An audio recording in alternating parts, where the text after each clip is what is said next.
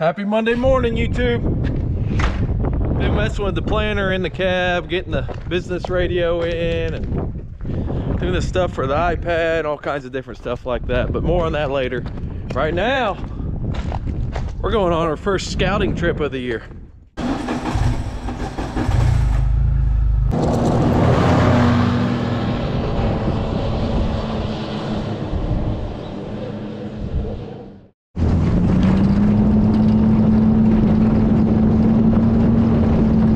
As you can see, the winter annuals are up, getting a little weedy. This is a field that we strip tilled last fall. It's just tilled up right here every 30 inches, which is hard to tell in this spot because all the weeds in between not worked. Every 30 inches worked. Put the fertilizer right there, banded it down there. So we did that in the fall. We're just gonna come back this spring, spray it to kill it, and then plant right into it, not working it anymore. But I'm out here, it's supposed to rain tomorrow. See if it's dry enough for FS to come spray this with their floater tires. Most of it is, a few wet spots. I'll look around just a little bit more. Well, they're gonna try it. Hopefully they don't get stuck.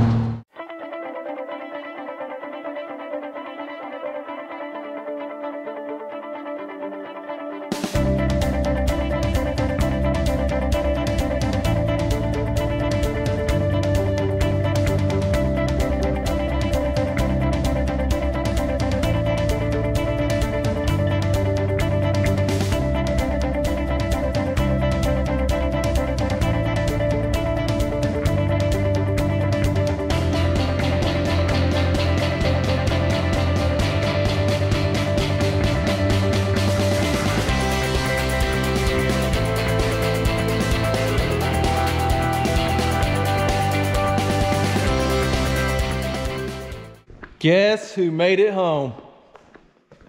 Looky there, with a fresh new paint job out of Owensboro, Kentucky. Woo!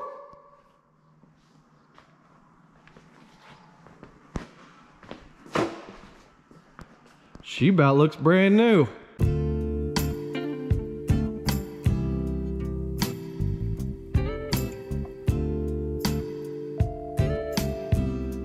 That's a good looking tractor. Been working on my little command center today. Add another screen, which will be the iPad, which is used for communicating the climate. So all of our stuff's up on that and for mapping. And also got the business radio in. Speaker, place handing the mic. So see out the window a little better. Looked at the book, see where to hook up the antenna at. It was supposed to be back here, but it just wasn't quite there. It was back there somewhere, so I had to take the top off to see where it ran. After I saw where it ran, I took this headliner down a little bit and then was able to get it out and string it up there. And had a handy little power place to plug into the power right here, and then a nice USB charging point right here for the iPad. So, so far, liking this cab. But I'll show you all that with it turned on here in a minute. But first, filling up our liquid tank with water.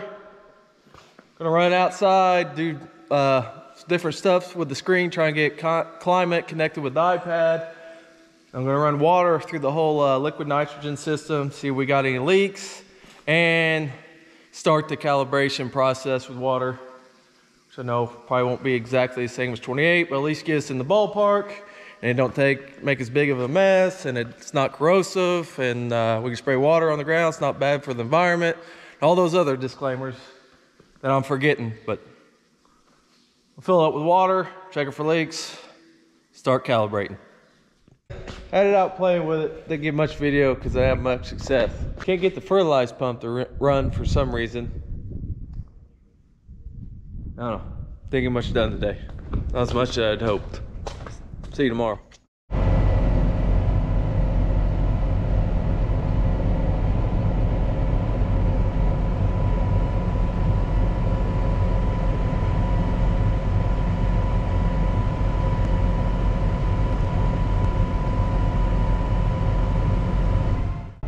little look at my command center, how it's going to look this year. Got the radar up right now. As you can see, it's going to rain later, so wanting to check this, the liquid fertilized system for leaks, and calibrate it with water before it starts raining, because then that'll make it impossible to do that stuff. But was able to figure out why I couldn't get the run yesterday, because I called Brian called me back, which works at J&L, which if you watched this last spring, I was always leaning on Jeremy at John Deere. This spring I'll be leaning on Brian at J&L to help me through all the stuff I don't know, but it's not a box clicked right in one of the pages on the screen. But gonna hop out now and check for leaks first thing. Click this. That's how it should be coming out. It's coming out all the rows, and it's not coming out any place that it's not supposed to be coming out. So good job to the guys down at H&R AgriPower for hooking her up. Must have hooked her up perfect. Nice job, guys. Now time to calibrate. Calibrating. Got this nice little tether switch that hooks in the back of the planter to turn the liquid on and off. Got 1 minute of catching to do. See how close our catcher is to what it's supposed to be after a minute, and then repeat that for at least 3 of them, and proceed from there. Calibrating. Done collecting samples. See if we can figure out how to do the rest of it. I did have to put what my rate was going to be and how fast I plan to be planting. 10 gallons at least to start with, and 10 mile an hour is why I want to at least be able to go that. So with that, with our 1 minute catch, should have been catching 64.6 per nozzle, which pretty sure is per row. It measured that we did this much. I measured that we were dead on at 64. And I did it on, it said to do 3 different spots. Tether switch reaches farther that way. So I just about made it to an end row, middle row, then as far as I could reach that way, and they were all 64 ounces. I did find 1 leak.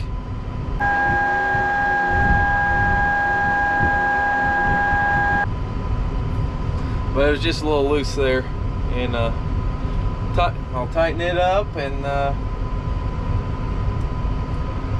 see if she leaks or not. Still got 175 gallons in there. Might as well run it all out.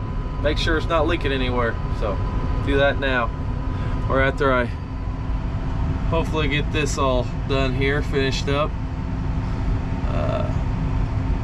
My actual was 64 in her. This was, you find this on the actual pump, that number. Now we'll press cal. And we'll do that in all conditions. I'd say probably yes. Or went from 242 to 244. Now I'll probably go back and do that one more time, make sure I didn't mess anything up. And if I didn't, I'll leave it alone. If I did, I will repeat that several times.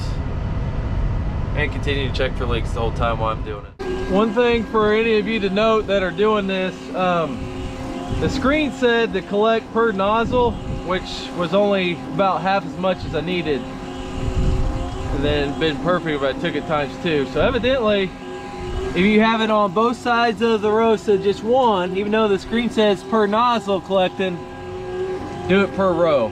At least that's what I think. Ran it again and got 61. Maybe I shouldn't have messed with it.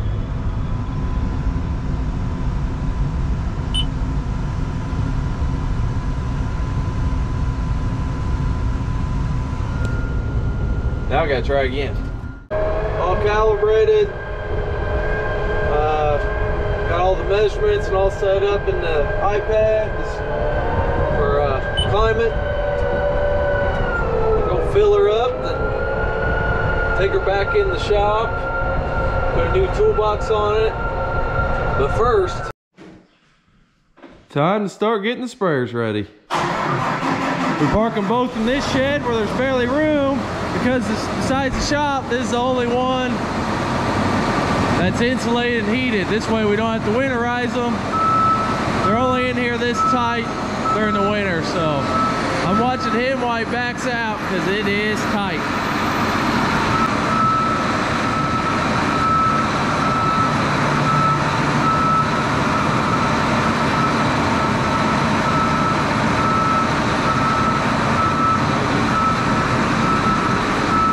We're gonna make it.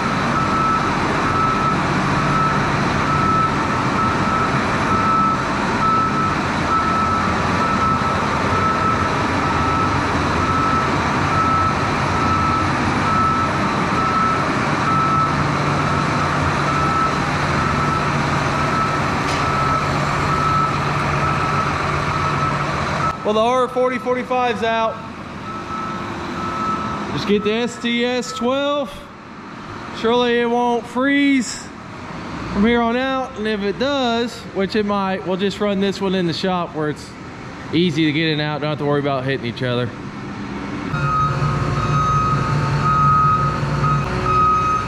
Woo, she is tight, but she makes her.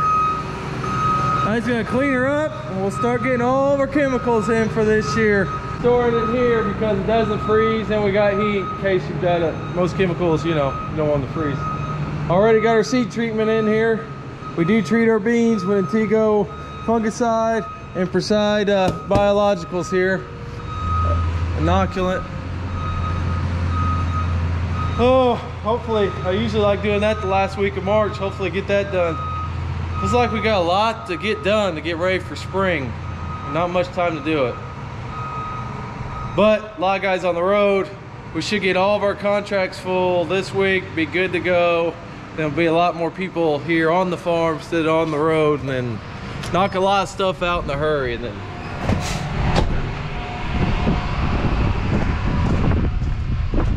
be just like every other year. We'll figure it out. We'll get her done. Well, I'm disappointed to see on the cases. I remember this from the last time we had one. We got these big fuel hoses so we can fill up tractors a lot faster. Can't do that with these. You gotta really baby them because it fills up too quick and shuts it off. Then you think it's clicked off and it's full, but then you look, you've only got like 3/4 of a tank. So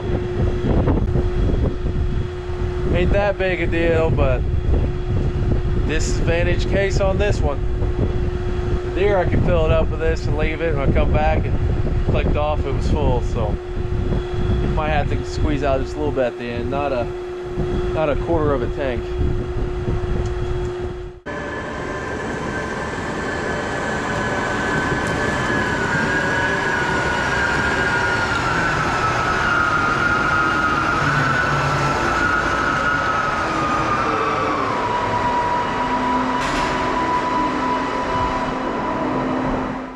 Both companies do this. Just give you these dinky little toolboxes. So we're gonna put a bigger toolbox on it. Hopefully it fits. The same one David's got inside of his truck, and really liked it. So, man, it's big. As long as it fits, it'll be real nice. So we'll find out. I would open it up, but I didn't take it out of that yet. Slightly more room. Gonna have to make a different bracket for it to go on. Besides just bolting the back, might have it come under and support it because it's gonna be a lot of weight there. But before we get doing all that, since Garrett's transitioning from being a truck driver in the winter to being our spray man pretty much all growing season long, the W900L is also transitioning. Instead of being a grain hauler like it is in the winter, for the rest of the year we pull our spray trailer with it. Garrett was going over it, found that we got some back tires, drive tires not looking real good. Gonna replace these 3. This one's new, it still looks okay, and one of the steer tires, possibly 2 of the steer tires. I'm gonna go do that, run to town, get something to eat while I'm there, while I'm waiting for them to get them changed. And then I'm bring it back, pick up to the spray trailer for him, and then bring it back to the farm because it's over at David's house right now.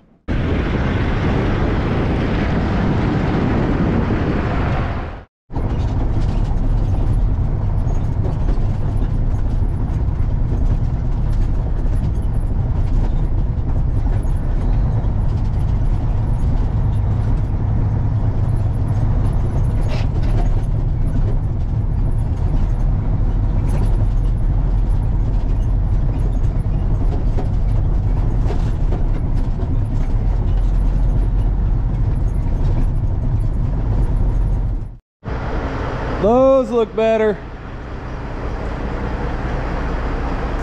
Thanks to the guys at Best One Tire Vincent hooking us up with those. Now I'm going to hook up to the spray trailer here at David's and take her back up to the farm so we can start getting it ready to roll for this season. Got her back. Garrett's going to take her and start putting stuff on it. We're going to talk about just a little bit. I have a couple shuttles on there for those of you who weren't with us last year. Some more chemical, and that's about a 5,000 gallon tank there for water.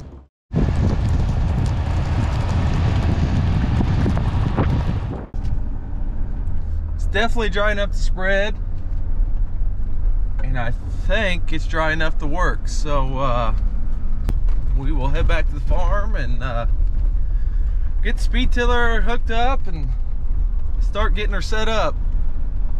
And see if we can get her set up right, and we'll bring her back over here and we'll work this really light because there's barely any weeds up. It's a really sandy field, is why we think it's dry enough. And also, these real sandy fields like this, I kind of like working them and then letting them get rained on before I plant them. Then they just plant a heck of a lot better. Time to do a little shuffling. We got 2 new planters in the way. So move them out of the way. Grab one of these 2 620 quads. Then hook to the new Case IH 475 speed tiller. That showed up on Christmas Eve. Lonnie Ford brought it from H&R Agri-Power out of Princeton, Indiana. Pretty good dealership. Good people to contact for whatever your farm needs.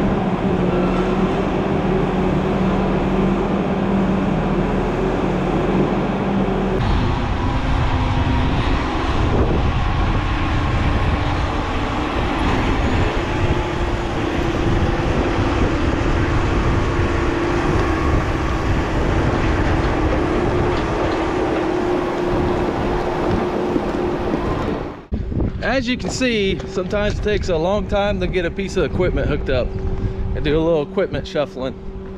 But we got her out. Gonna unfold it. Try and get it halfway set right here before we even go down there. Make sure everything's hooked up the right direction, which if they labeled the hydraulic hoses right, they are. Stuff like that. But I've never ran this before. Dad's the only one that really ran it last fall to any great extent. I did a half a day with it. Case IH speed tiller, 475. This one actually hasn't been ran at all yet. We demoed another one this fall. Now we got 2 of them, so do what we think about them. Go over it more later, but one feature this one has that nothing else we do has is a hydraulic jack. Not necessary, but quite handy. But first, we gotta figure out how to unfold it.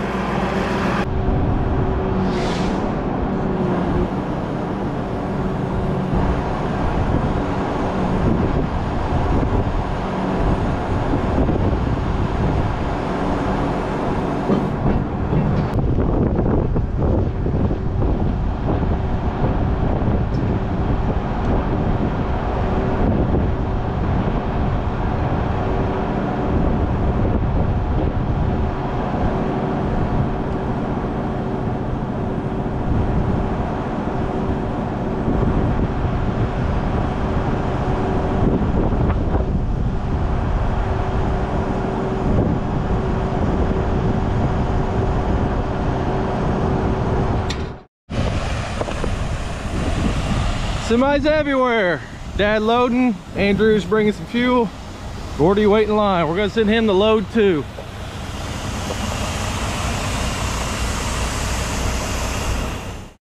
Speed tiller's ready to go, I think.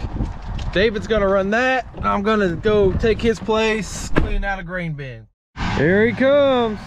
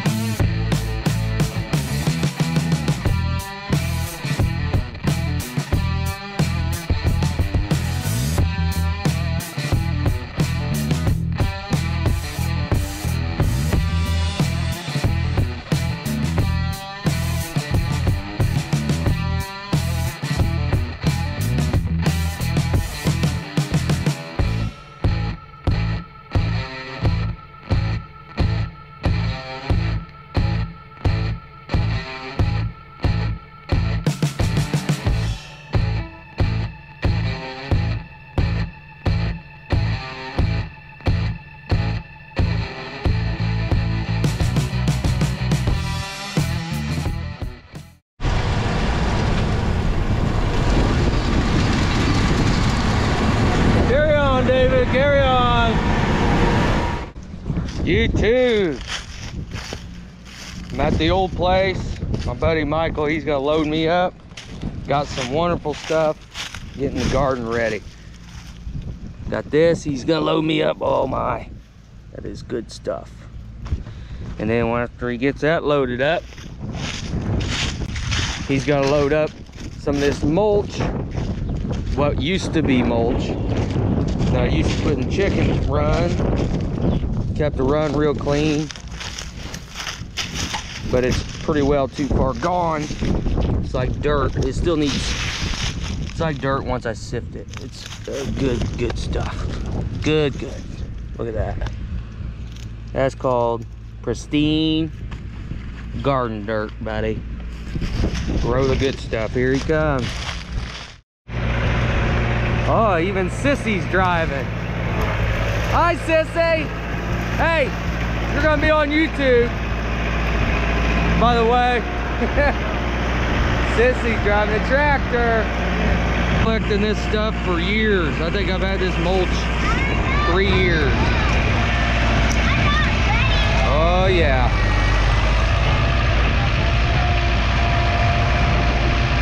Whatever you do, don't hit my truck. Boss man will kill you. Kill me. Oh my, look at that. Woo.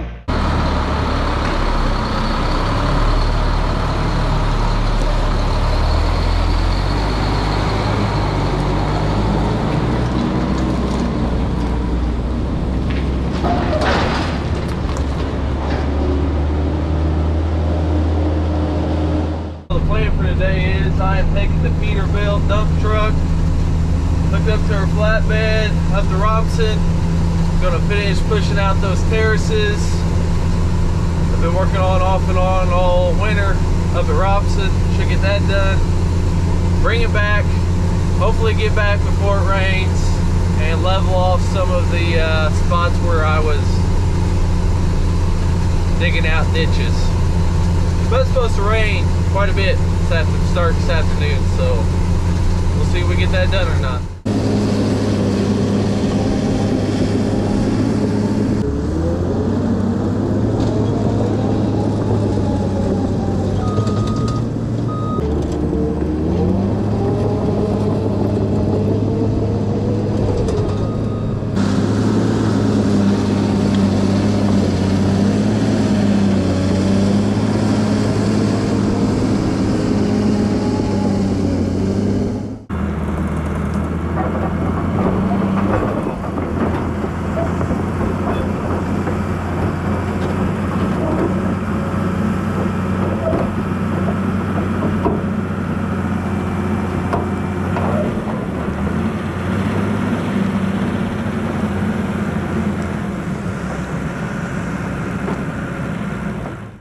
Got loaded just before it started to rain, so party's probably over.